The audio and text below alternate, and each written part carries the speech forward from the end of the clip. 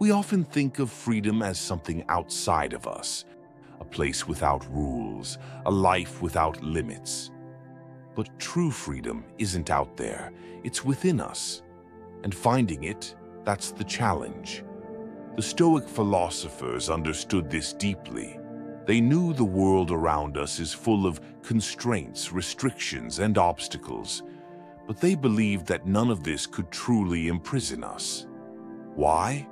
Because real freedom is a mindset, an inner state of being. Today, we'll explore 6 dimensions of what the Stoics have to say about this journey to inner freedom. A journey that starts with facing our own fears, desires, and attachments. If you're ready for a journey into the depths of your own mind, one that may challenge everything you thought you knew about freedom, then join me.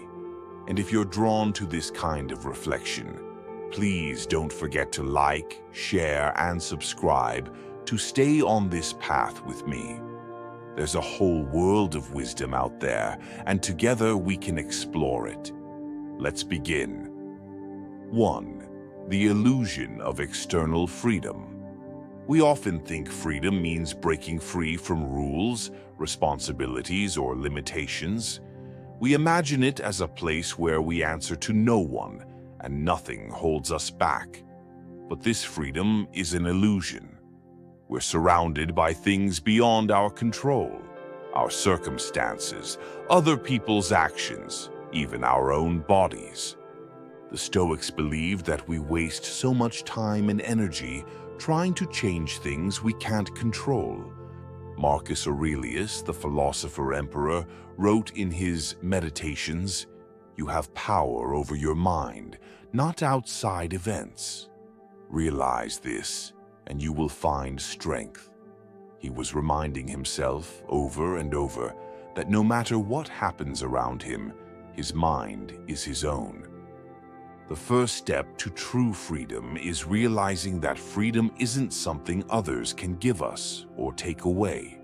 It's a choice we make every day to free ourselves from the need to control the uncontrollable. 2. Breaking the chains of desire. If we're honest, how many of us feel truly free when we're constantly wanting something? A better job, a bigger house, someone else's approval. Desire can be a powerful motivator, but it can also be a prison. Epictetus, a Stoic philosopher who was born a slave, taught that the more we want things outside of ourselves, the more we give those things power over us. Ask yourself, what is it that you want so badly that it controls you? Is it success, wealth, or fame? Or maybe something even closer, someone's love, approval, forgiveness. The Stoics believed that our desires often make us slaves to the very things we seek. When we let go of the need to have or to be something, we gain a new kind of freedom. Freedom from the chains of endless wanting. So, next time you feel that ache of desire, take a step back. Ask yourself, is this something I truly need, or is it just a craving that's taken over my mind? By releasing our desires, we take back control of our lives. We become free in a way most people never understand.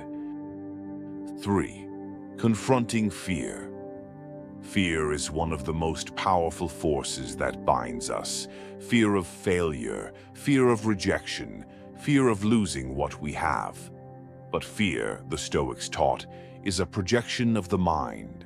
We fear because we imagine outcomes that haven't even happened, or we relive past experiences as if they're still real. In his darkest hours, Seneca, the Stoic philosopher and statesman, would remind himself, "We suffer more often in imagination than in reality." Fear is like a cage we build around ourselves, trapping us in worst-case scenarios. But what if we face our fears head-on? What if we acknowledge them, name them, and ask ourselves, what's the worst that could happen?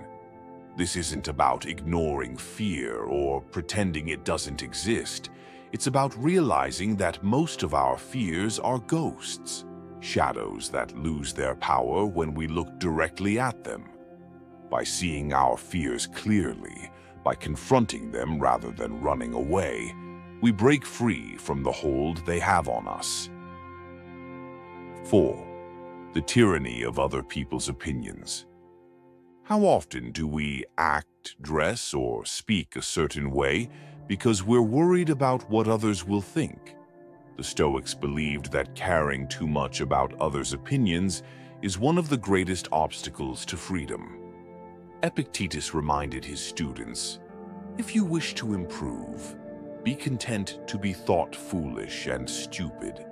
He knew that most people would rather stay in their comfort zones than face the ridicule that sometimes comes with true self-expression.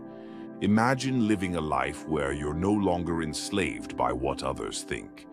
You're free to make your own choices, not out of fear or shame, but from a place of truth.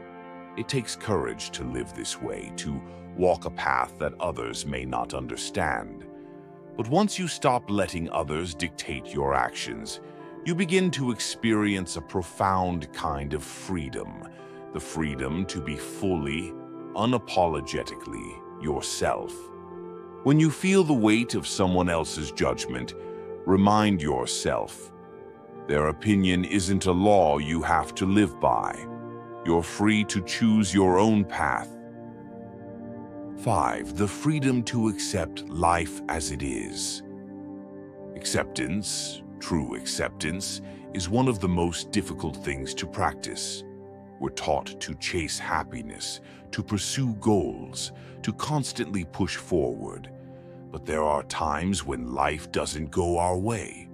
Loved ones are lost, dreams fade, and circumstances change. The Stoics believed that true freedom lies in accepting life exactly as it is. Marcus Aurelius wrote, "Accept the things to which fate binds you, and love the people with whom fate brings you together." This isn't about giving up or being passive. It's about embracing the fact that some things are beyond our control. True freedom comes when we stop fighting reality and start living in harmony with it. Imagine the peace of mind that comes with releasing the need to control every aspect of your life. The freedom to accept life's twists and turns without losing yourself in resistance or regret. That's the freedom the Stoics spoke of. 6. Practicing inner freedom every day. Freedom is not a destination.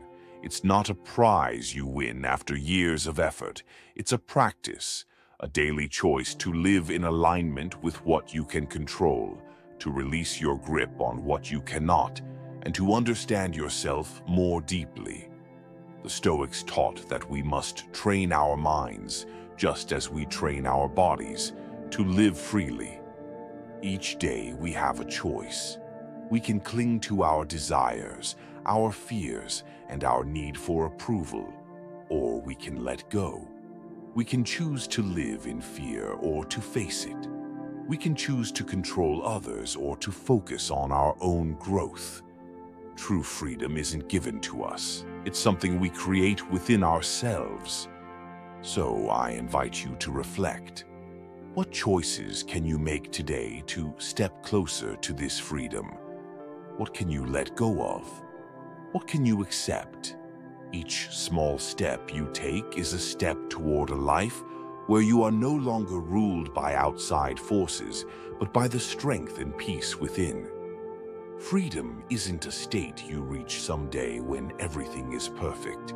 It's here, now, in this very moment.